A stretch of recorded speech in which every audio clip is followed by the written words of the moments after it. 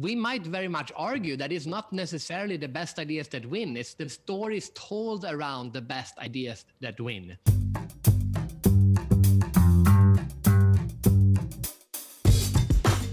And we are joined by Fredrik Haren. How are you, Fredrik? I am doing great. How are you? I'm well. Good to see you. Good to see you. So for those few who don't know who you are, I'll introduce you. So Fredrik is an author and global keynote speaker. He wrote 10 books, one of which, the Idea book, was included in the 100 best business books of all time. Super impressive. He has been invited to speak at over 2,000 conferences on subjects like business creativity, innovation, and change. In the last 20 years, as a creativity explorer, he has interviewed thousands of people, creative people, from all over the world. So it's good to have you with us, and this time I'm interviewing you. Yeah, I actually prefer both, interviewing or interviewees. I enjoy both. So actually we're going to have like a conversation, and the first question I wanted to ask you was about this term that you coined, creativity exploration. What does that mean?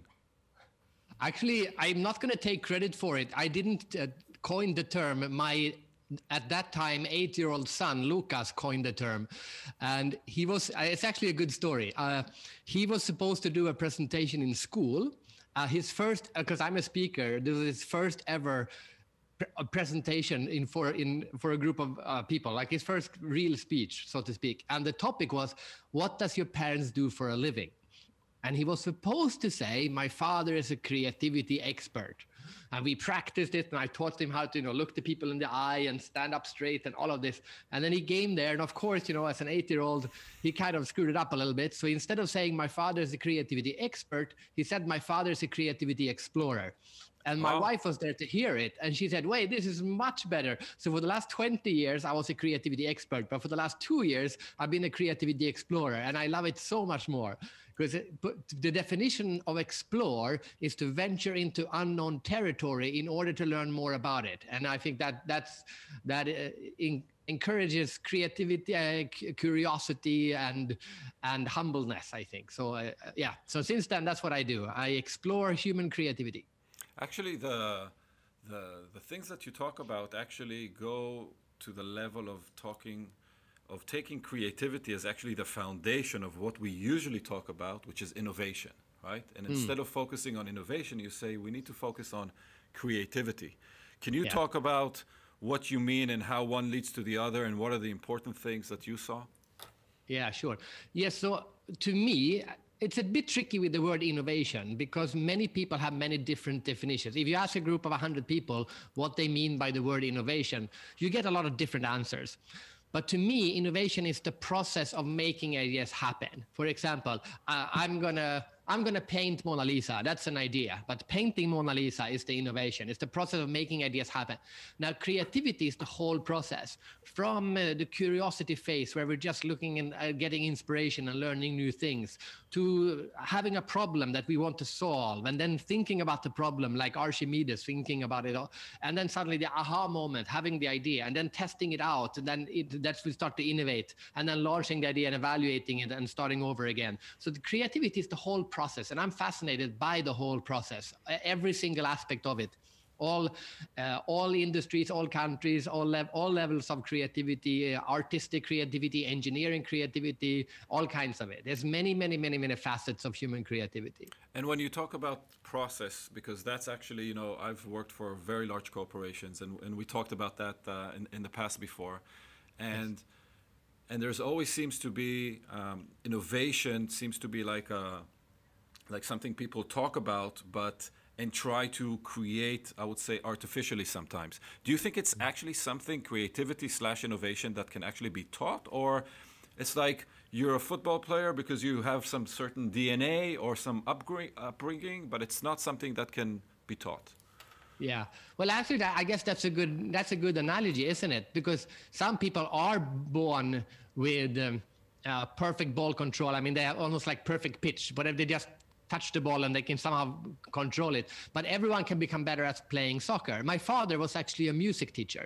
And it's even better to use music as an example, because some people are actually bought with musical skill. Like they have, like my brother, he has perfect pitch. So he was born with perfect pitch. I'm not born with perfect pitch. So yeah, my brother inherited my father. I inherited my mother. So my brother, of course, is much easier for him to play an instrument.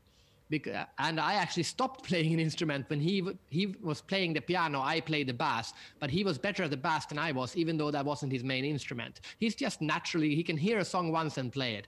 So yes, he's born with perfect pitch and a sense of musicality, but everyone can learn to play an instrument.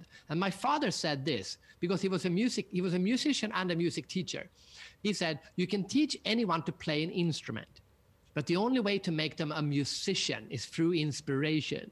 Like Michael Jackson would listen to Frank Sinatra and all these greats that lived before. He would look at what everyone, and he would be inspired by that. He would take different ideas from them, and he became Michael Jackson. But if you just focus on teaching creativity, teaching music, hold your fingers like this, that doesn't make you a musician. It's the same with creativity. You can teach a lot of creativity techniques, but the true way to make someone creative is to make sure that they are inspired by looking at what other people are doing, or just being like, if you interview any creative person, what triggers their creativity is being inspired by other creative people. So inspiration is very important. I think that's very important when we talk about creativity in companies. So yes, you should teach creativity. Yes, it can be taught, but more importantly, it should be inspired. You know, actually, that brings also the story you told about your son.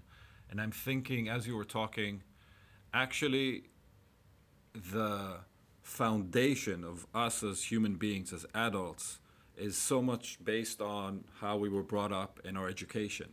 And I think I would guess like 95% of education globally, unless there's some maybe, you know, where you live, some other experiences, creativity or the act of being inspired during your school days it doesn't exist. We are actually taught a subject and then we're tested on it. There isn't like a history lesson where you're inspired by the history teacher or maybe the figures. You really have to remember dates and wars and events and, you know, whatever. And don't you think the world really needs to backtrack into how we school our children in order to have a better, you know, creators, better innovators? Okay, yes and no. So this is classic, the most watched TED Talk of all, I think, is Sir Ken Robinson's classic speech about school killing creativity. And it's definitely true if you generalize. On the other hand, there are some amazing teachers. I would say my father is a great example. When he was going to teach us, what do you call it, to read maps, like how to read a map. He was able to get the local flying club to lend the plane for free. And all of us in that class, we squeezed into this tiny little airplane and we flew over our over where we lived. And we had the map then we could look down and see that our house actually looked like a little square. And here are the roads. And suddenly the map came alive. And then we landed and then we continued to talk about how to read a map. That's a very creative way to teach how to read a map. And he did it. It didn't cost anything. He was sponsored by the Flying Club, who loved the idea. So there are teachers like this everywhere. But more importantly, yes, I think we should change the school system. I homeschool my kids, by the way. So which means I'm in total control of their creativity. I'm a huge fan of the concept. That's okay. That's also a big responsibility. But actually, that's why, by the way, I said 95% because people right. I agree with you. But more importantly, because I get this sometimes, school kills creativity, and it does. But all creative people also went through school. So wait a minute, if some people go through school and come out super creative and some people don't, maybe we shouldn't criticize the school system. Maybe what we should criticize is the parents, because my argument is that even if school doesn't teach creativity, school can teach you a lot of knowledge, and it's important to have knowledge to be creative. At least the way I look at it. The more knowledge we have, the more information we have, the more things we have that we can combine. So let school give that to the kids and then teach creativity yourself to your kids. Because if you interview people and you say, where did you get your creativity from? A lot of people will actually say, I had this very special teacher. Yes. It's quite a common answer. You have three answers. It's I had a teacher I loved, or I had a teacher I hated, and then I had a teacher who was mean. That's like that caused me to skip class and do other things, and yeah, okay. The most common answer is my parent taught me my creativity. So let's focus on that as parents. That's our job. School gives them knowledge, and as parents, we teach them creativity. I think that could be a good responsibility for all parents out there. So that actually brings me to the second thing I was thinking about, which is also a subject you talk about, which is the inspirational figure. And if we go back to to an organization, and many organizations try different, let's call it innovation programs, and they try to shake up who they are. Yeah. But isn't it really like that teacher, you need that manager, that executive that actually pulls the company after them, or doesn't even do something intentionally, as now we're in a program of innovation, but actually just does things and provides an atmosphere of you can follow me or do your thing because I'm doing my thing. That means that you can do your thing. Isn't that the essence? I totally agree. I mean, if you used to work for Steve Jobs, would you think that you would be inspired, that you would be allowed to be creative? If you work for Elon Musk now, do you think you are allowed to be creative? Of course you do. So it's the same thing. And I always say this if I talk to leaders, that you can have innovation programs, you can teach innovation, you can bring in speakers like me, you can do whatever, great to do all those things. But more importantly is that you do creative things and that you make sure that these stories are being told around the organization, that they get spread. One of my favorite, I'm from Sweden, so we have IKEA, or IKEA as everyone likes to say, but it's actually IKEA. IKEA, okay, I'll remember IKEA. that. Yes, exactly. I taught you something. And the founder, Ingvar Kamprad, he was such a great innovator when it comes to questioning tiny things, every little detail of the business. Why can't we do it this way? Why are we doing things like this constantly? And that spread through the DNA. But IKEA was also very good at picking up those stories and telling these stories over and over again. They were not made up stories. They were real stories, but they kept telling them over and over again. And that became like the folklore of IKEA. This is how Ingvar thinks. This is how we should think. So collect those stories and spread those stories, by far the most important. And not only from the manager, also from any kind of story of someone who does something creative. Spread those stories because it inspires other people. So, storytelling is something I like to talk about, and we talked about before, and Yes. how storytelling can actually impact if any topic actually succeeds, because it doesn't matter that let's call it the thing itself is good or not good, is being able to carry the message. Is there we talked about what we coined together, so we didn't have a third party like your son. We called it corporate telling. How do you tell a story within a corporate? And I started thinking, actually, humanity since the beginning has lived around, the bonfire and stories. And some of these stories from thousands and thousands of years ago are still even the backbone of society, if you think what religion is about, and many things that relate to history. And it's so embedded in who we are. And then I'm thinking, fast forward however many thousands years later, we have this super advanced society with corporations who build technology. And why isn't it the most obvious thing and most proliferated idea, notion that storytelling is so important?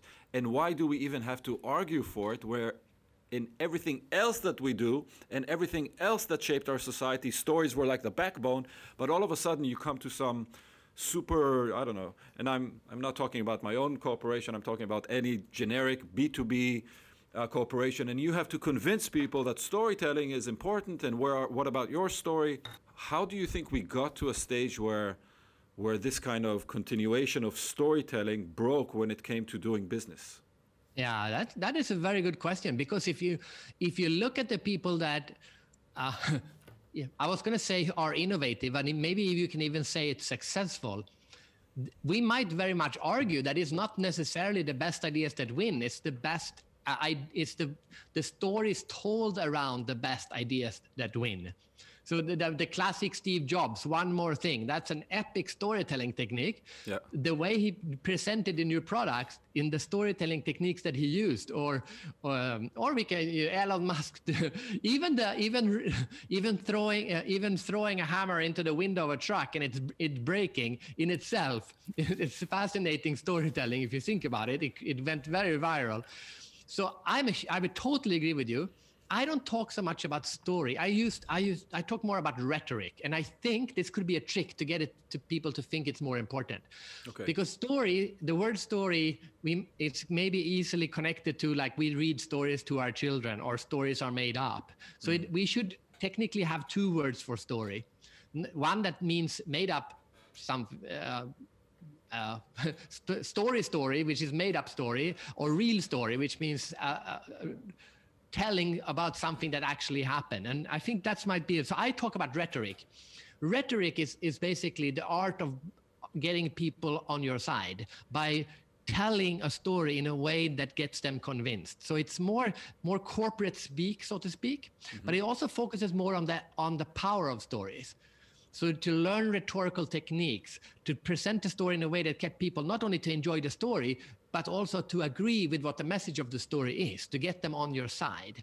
Because it's not enough, it's not the one who tells the best story who wins, it's the one who tells the story that people actually want to believe in and follow that wins. And that's where rhetoric comes in. Yeah, I think that nuance is actually super important. And also in what you were saying, and we talked about corporate telling and this is what I try to do, is kind of create a mental picture in somebody's head on what I want them to imagine. Yeah. And rhetoric is actually the way of building that image in the best way. So that's that's a really good clarification. By the way, and it's a great example. The most epic of all ideas are in politics, because you're basically only selling an idea. You have two candidates, they're selling one idea, and at the end we vote on which one we want, which idea we believe the most in. And then, of course, politics is all about making that idea happen. But at an election, that's all it's about. And that shows that it's not necessarily the best politician or the best idea that wins. It's the person who can convince other people that this is the idea you should believe in. That's the politician that wins. Do you? So yeah, I totally agree. And let's not get into politics.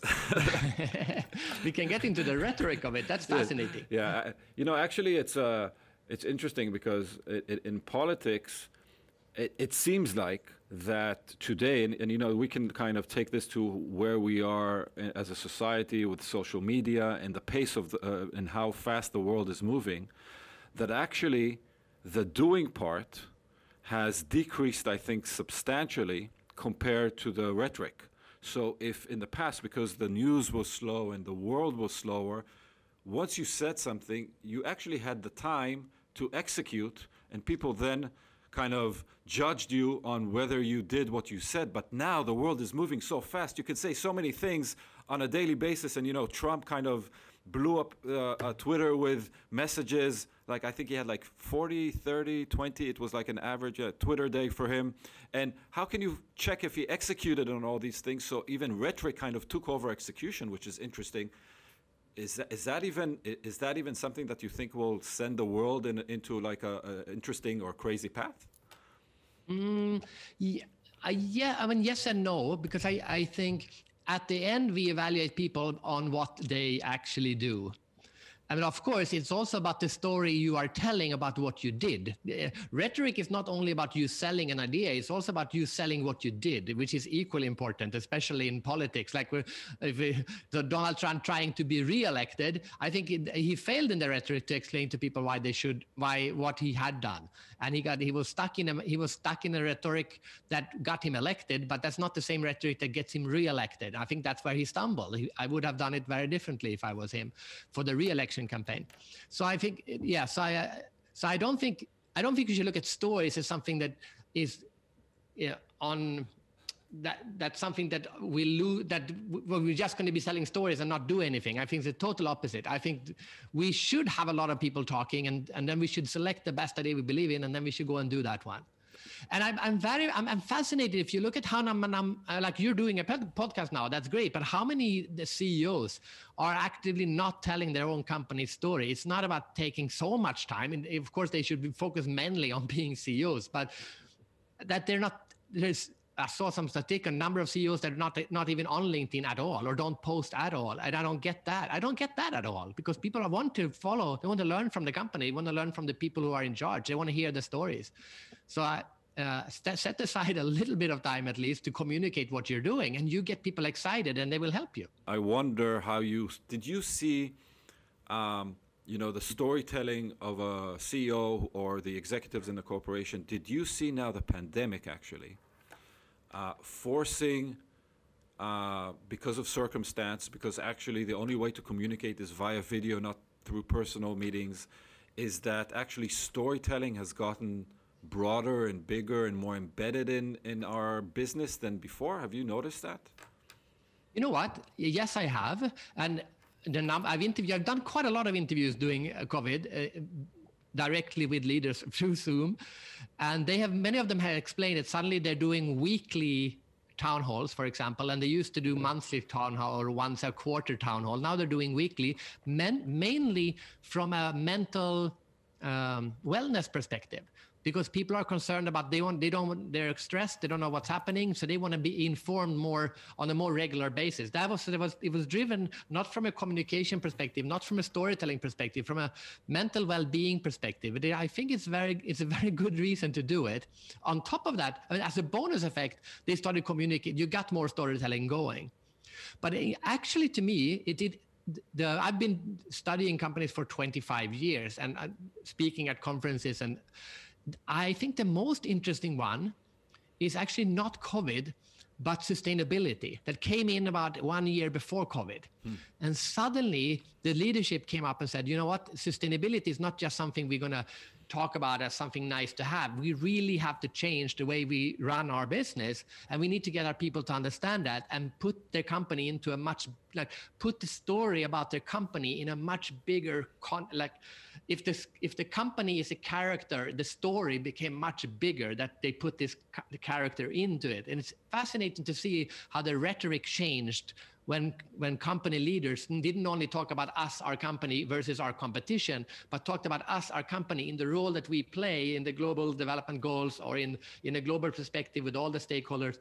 And I'm fascinated what's going to happen next. When we're out of COVID, we take the global sustainability goals and companies playing a role in that, and combine that with the well-being, caring mentality that COVID kind of put in. I think we put those two together. It's going to be fascinating to see the stories the companies will start telling in a year or so. That's super interesting. Now, actually, talking about post-COVID, but I want to take you, before we go post-COVID, I want to take you back to my experience and also hear about how you handled it, because here we are talking through video, and we're sort of confined to this square that, dictates what we see and, how we behave. And if I had to imagine you being invited to a conference, let's say on a I don't know, Thursday noon, or Wednesday noon, then you would fly out like 2 days before. You would be at the place. You would get your stuff together at the hotel. You would fix your PowerPoint. You would do some other meetings. You go to lunch. You go to dinner. You come back. Then you do the conference. Then you wrap up. You meet people, and like that, your week disappears. Yeah. And in that same conference, in that same week, is now starting exactly on the hour when the Zoom starts, and finishes exactly when the Zoom ends 1 hour later. And all of a sudden, your entire week is free. So theoretically, we got back all these amazing hours that we spent traveling, but you don't see the world, you don't interact with people, and there is no energy that, you feel when there's a crowd and you ask questions. And I've seen you perform.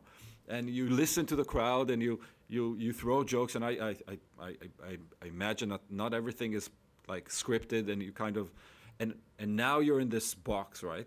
So first I wanted to ask you how it makes you feel. Second, I wanted to ask you if you now think that we actually needed to, now when you're doing it, you're a performer, but all the business people globally don't usually perform on stages like you have. Now we need to acquire this new skill of performance. How do you see this being played out before and after? Yeah, a lot of interesting questions there. First of all, I was not a big fan of video, like virtual speaking. I did not believe in it. I will readily admit I did not believe in it. I said it's not the same thing. But of course, 1 year ago, I had to build a home studio. I should have done it earlier, but there wasn't really a market for it earlier. And suddenly everything went virtual. I have my home studio in a separate room in my house. What I quickly realized that doing a virtual speech is actually not very different than doing a big speech. We're talking 500, 5,000, 10,000 people in an audience, because when you're 5,000 people in an audience, you actually don't interact with them so much because they're too far away. You don't really see them. And most of them actually look on you on the big screen behind. So they actually are attending a virtual speech. We just happen to sit in the same room. So when I do a virtual speech, I do 50% thinking I'm speaking for 10,000 people. And 50% I'm thinking I'm speaking to one person because this is so intimate. And if you're able to keep those two things in your head at the same time, it creates actually a very, very intimate feeling and still an experience. So I think it works brilliantly.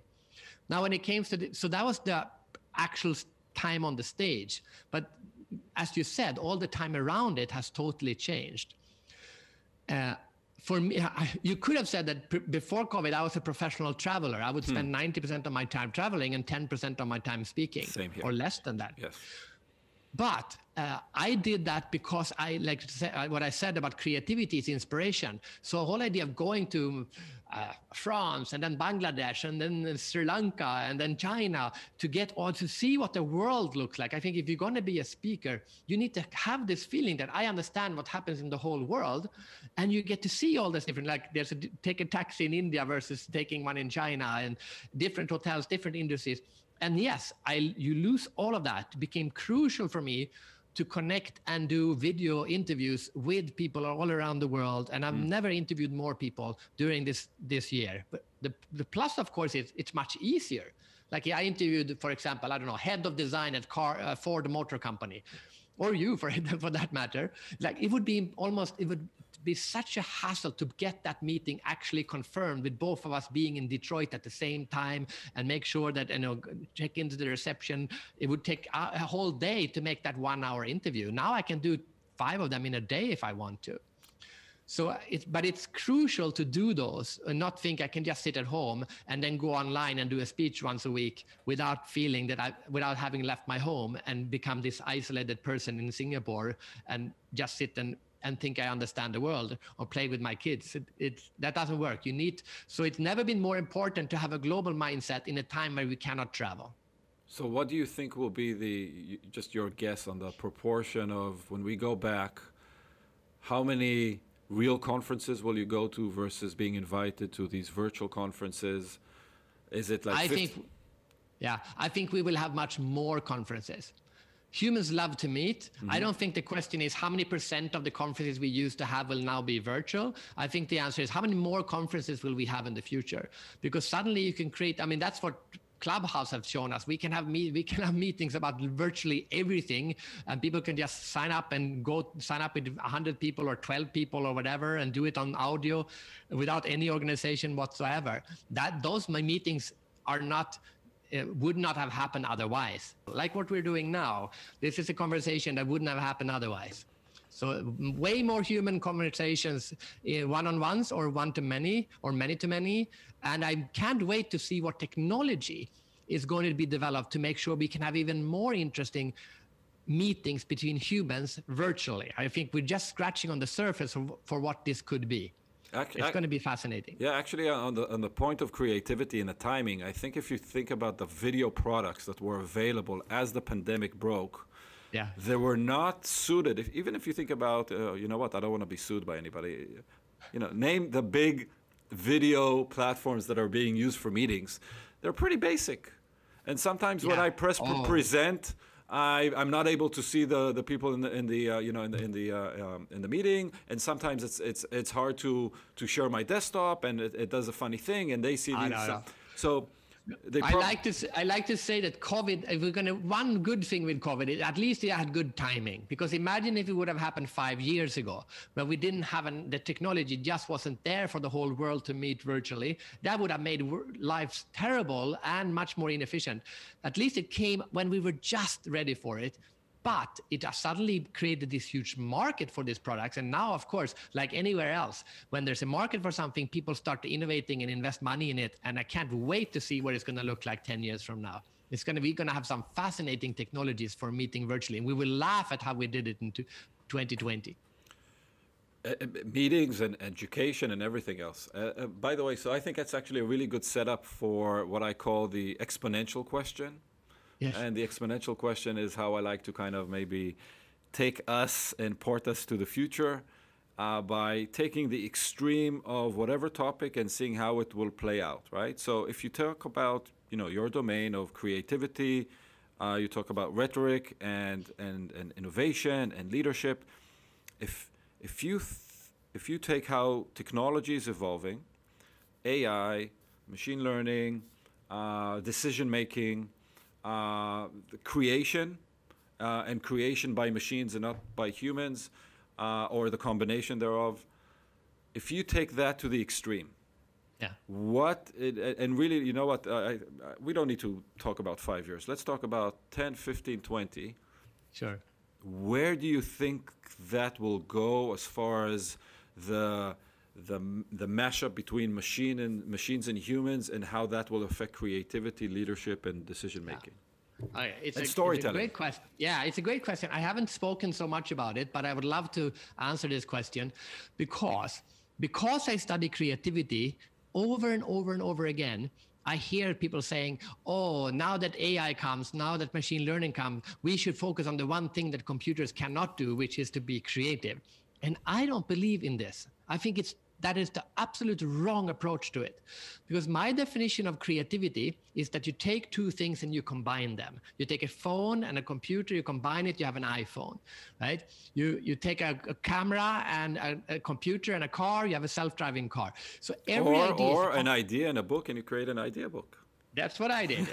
Or you have glass and eyes, you have glasses, right? Any idea is a combination of previously existing things. If we agree that this is true, now what the computer can do is you can put in 1 billion ideas into a computer with artificial intelligence, and it can combine 1 trillion different combinations. And with machine learning and artificial intelligence, it can also evaluate which of these combinations will actually work out the best. There's a fascinating example right now with the latest, came out a couple of weeks ago, the latest machine learning, the OpenAI, where they put into an AI, create a chair inspired by an avocado, and out comes hundreds of chairs looking like avocados, 3D models of what it could look like. And there's no way you can tell it's done by a computer.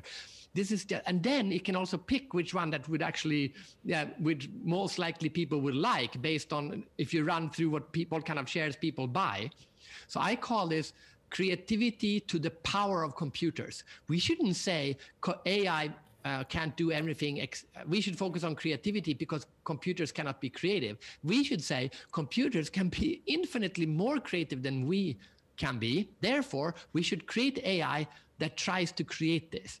There's a beautiful example of where they create a concert hall by putting in all the algorithms for how you create the perfect sound in a concert hall, send it into the computer, and out came this concert hall that looks like an inside of the stomach of a whale.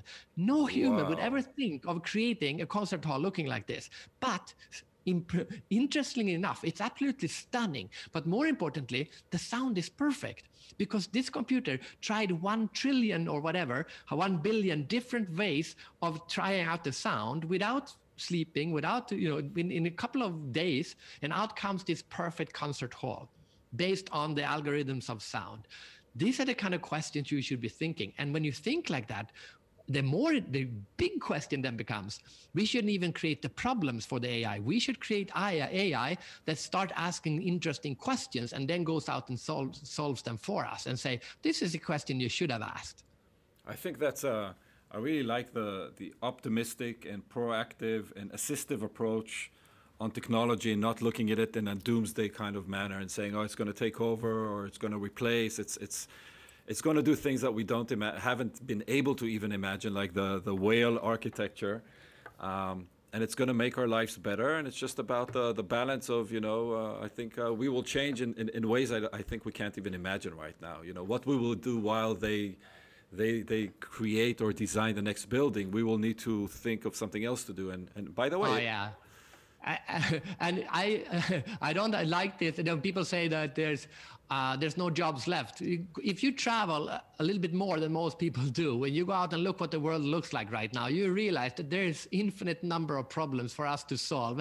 And when we've solved those, then we can start wondering what jobs are left for us. But at the moment, there's so many problems left to solve. So let's solve them, and let's use all the technology we can find to do that.